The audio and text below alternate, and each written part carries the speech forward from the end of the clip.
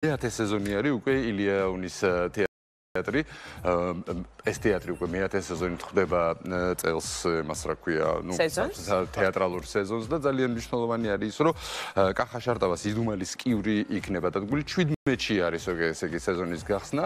და დაძმის ურთიერთობაზე და თავგადასავალზე არის ეს სპექტაკლი.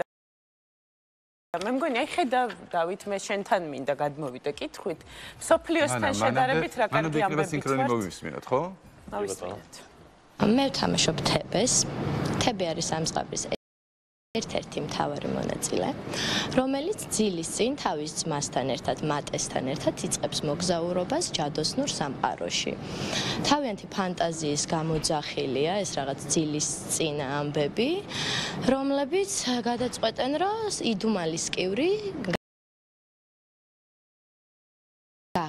ესეთი სრულყოფილი ზღაპარი პიესა პირველად დავწერე მართლა და ვეცადე რომ ყოფილიყო შემეცნებითი და თებე და მატე შევახვედრე ისეთ ზღაპრის გმირებს, რომლებიც ჯერ მაყურებლისთვის არის უცნობი, მაგრამ ინფორმაციის მატარებელი, მაგალითად ხვდებიან საზღვართან, სადაც მანდარინის ხეს ესაუბრებიან საზღვრის იქით და უკვე ეს ძალიან დიდი სიმბოლოა და რატომაც არა, ყველა ასაკმა პატარებიდან დაწყებული კიდევ ერთხელ უნდა გავიხსენოთ, რომ საზღვრის იქით ჩვენ მანდარინის ხეები